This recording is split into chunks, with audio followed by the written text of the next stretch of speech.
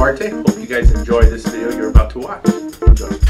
Hello everyone, welcome to the David Duarte Weekly Show. We're going to start this weekly campaign here, and kind of some of the things that I'm going to be talking to you over the course of the year here is the economy, how we're doing economy, and how rates are doing, because obviously you guys know I'm a mortgage lender. If you don't know, now you know.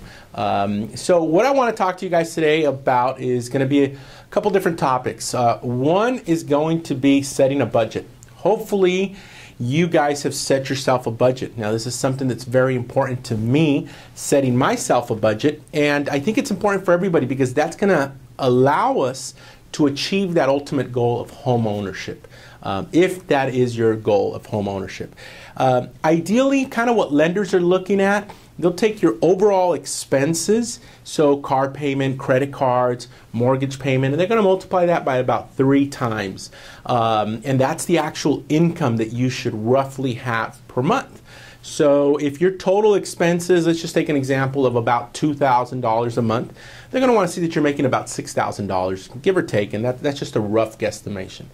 Now, ideally, the rule of thumb for savings, we're starting to get more savings, which is good. I think that America needs to go into that direction. We need to get back to saving some money. Ideally, you should have about 6 to 12 months' money saved up in your account. So these are times where it's very important for us to kind of take a look at our budget, and you should be taking a look at this every 3 months and see where you're at. Where are you spending the bulk of your money at? Something that I used to spend a lot of money on, and I still like to go, is Starbucks. Who does not go to Starbucks, right? $5 a day, $5 to $6 a day.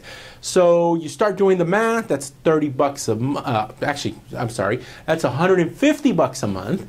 And next thing you know, it's $1,500 a year that you could save towards a vacation, right? So what did I do? I start buying coffee. I grind my own coffee. I brew my own coffee. It comes down to about 15 cents a day. So it saves me a lot of money. So those are little cutbacks you can do. Look forward to you guys doing some of these adjustments. Maybe post on here what you did to save some money. Give some more people some ideas. All right. So what's happening in the market today? What's happening with rates? Well, rates are still fairly aggressive. FHA is down to 3.25. I mean, 3.25, unbelievable, right? They're giving you money away. So take advantage of that. If you haven't refinanced, take advantage of that.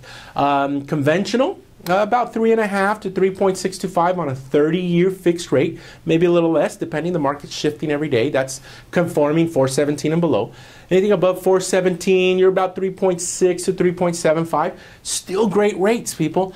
So again, if you have not refinanced in the last year, if you bought 2, 3, 4 years ago, and you have not talked to your local mortgage guy, now's the time to do it, because we have a lot of uncertainty going on. Okay, Japan, they're just bailing, they're just throwing money to Japan right now. We don't know what's going to happen over there.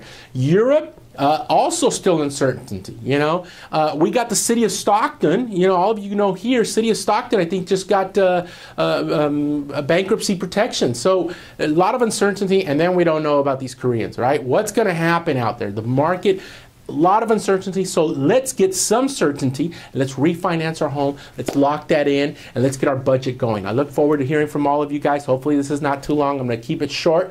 Again, my information is down below, and look forward to seeing you guys next week. If there's a topic of finance that you'd like to talk about, please shoot me an email, and we'll hopefully get that on. Again, great seeing you guys, and go Giants. They just beat the Dodgers. Unbelievable.